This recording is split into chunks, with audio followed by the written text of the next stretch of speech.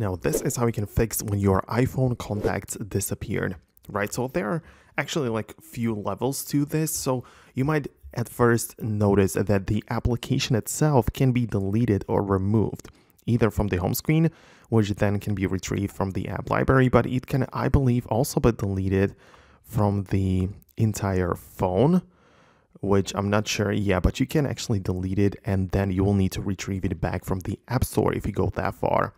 However, if only like particular names and contact like saved on your phone disappear, then there are some different reasons for it.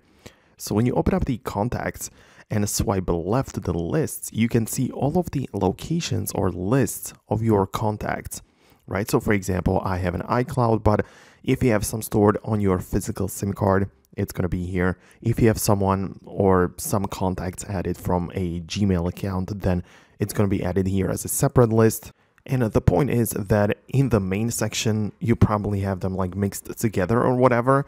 And if you don't know where the contacts are coming from, then it might confuse you. So it is possible that you removed a Gmail account from your phone and the contacts went with it, you know, some different things, or you took out a SIM card. So you need to keep your contacts organized right there, right? So for example, what you can do is to open up the settings, and at the bottom entirely, you have the apps section. So from here, just choose the contacts like that, and you can open it up and tap on contacts accounts. So as I said, I only have iCloud, but I have the ability to sign in with my Google account. So if you have used one before, it's possible that when you sign back in and add the contacts back, then they will reappear.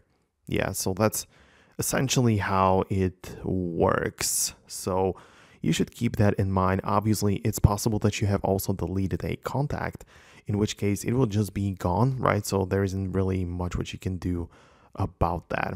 Anyways, let me know below in the comments if you managed to fix it or what exactly is causing your concerns. Thanks a lot for watching. Hit the thumbs up if the video helped you, and I'll see you in the future tutorials.